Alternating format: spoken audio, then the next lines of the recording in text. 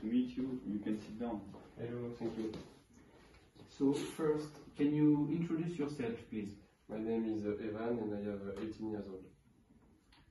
Can you tell me what degrees or qualification do you have, please? After my bac STMG, specialized in human resources, I got my BTS SAM, which consists in learning the job of an office manager. Okay, and what are your experiences in the workplace? I have got one experience as a cleaning man in the campsite. Okay, thank you.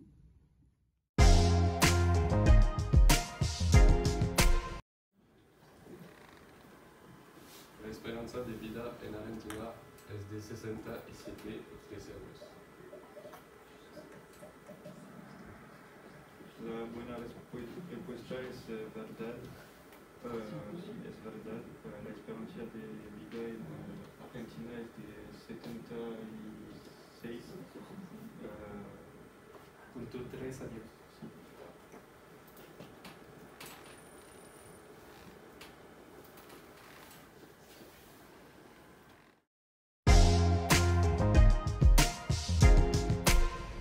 The cultural diversity is when two different people of different countries communicate in all the respect of each other. We live in a connected and intercultural world, so it is essential to communicate and acknowledge on other cultures and respect the differences. Please tell me about Indian customs, especially at work. Yes, with pleasure. Indian relationships are based on trust. Indian always seeks the collective harmony. Okay. In their culture, using no is quite rare.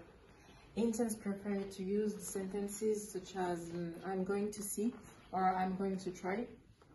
Then in the Hindu approach, the time is circular, so it means that the time is infinite. Okay. So in India, to arrive late at an appointment is not a major problem.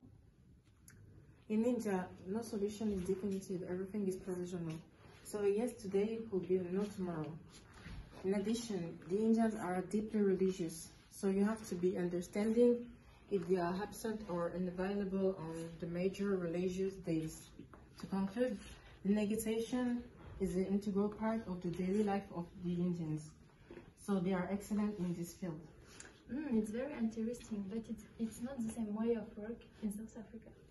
Yes, but what about South Africa? Do you want a little? Yes, please. Thank you.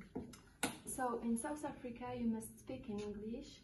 To have a good contract, you must be open-minded and kindly, but don't be primitive because business is business. Yes. They are very nice with strangers, and they don't care of the hierarchy and status social. They work in teams to be more productive. Okay, that is really interesting. Thank you very much. Thank you. Au cours de notre année scolaire, nous avons eu l'occasion d'effectuer 2 sorties culturelles.